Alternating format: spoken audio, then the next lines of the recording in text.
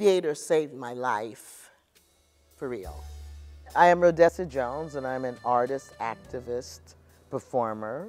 I'm a teacher of social activism. So here at UPitt, I have been actually working with a group of very special students. We've had a great time in developing ways and means of telling the truth and practicing revolution and getting people to hear their inner voice and then to speak it out. You were the only one who saw me. Idris Akamor and I, we have traveled all over the world together as a duet, Jones and Akamor, performance music. I'm free within my grave. Our motto is, we're in search of human culture. Where do we all enter? Where can we all be a part of this circle? A fireplace glows, and the only sound, bubbly torches, gurgling, boiling to the dancing flames. If it had not been for theater in America, if I had not found a place to lay it down, if I had not found a place to talk about what meant something to me. It's so important that you find a way for these people to have voices, especially women.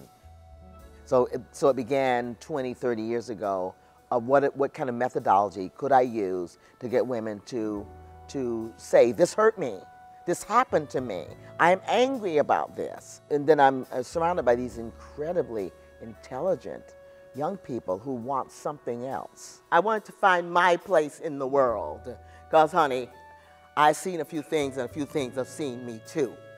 And I wanted to share those with the world, and it was through the looking glass of theater that I found the space to be. So coming to Pitt, here I had these students who had done musical theater, most of them are writers, and I gave them this opportunity to enter this space and share all those things with a different slant, you know, with a different kind of subject matter.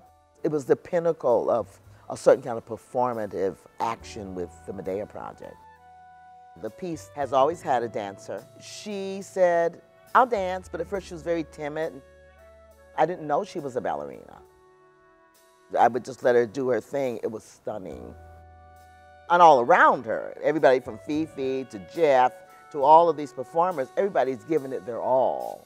And she's a quiet little action, but she's a very active action. They were gorgeous, and they were ancient, and they were childish, and they were impish, and we had a ball. It was like being in a cage with a bunch of little baby lions and tigers and everything. It was really, and at the same time, we're singing and we're talking and we're telling the truth. There were lots of tears too.